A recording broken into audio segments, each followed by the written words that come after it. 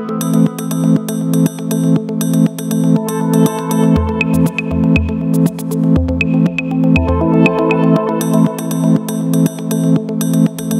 everyone, my name is Ksenia and I'm an application specialist in BioVitrum company.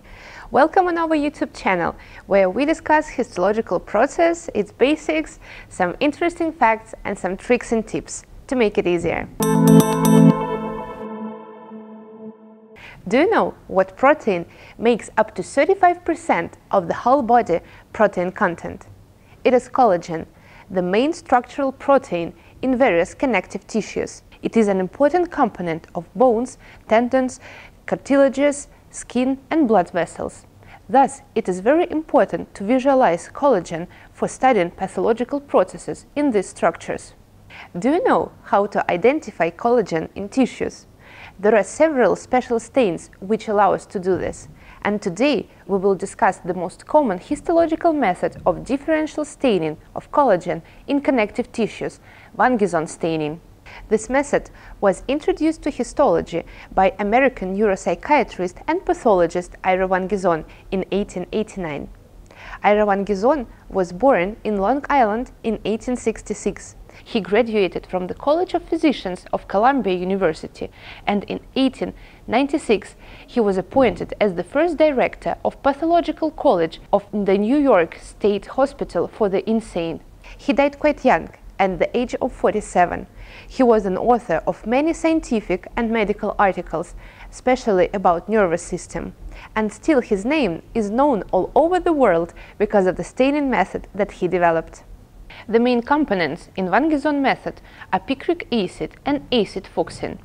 Picric acid, or trinitrophenol, as many other nitrated organic compounds, is an explosive, and it was once its primary use.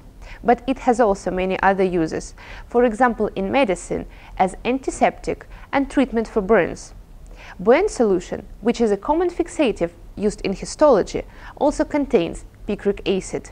Acid fuchsin is an acetic magenta dye, and it has also many uses in histology.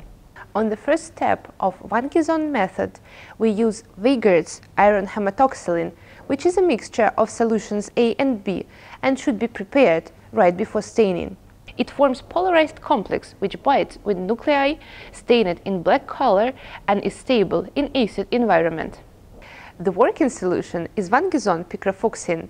Picric acid stains all structures not selectively in yellow.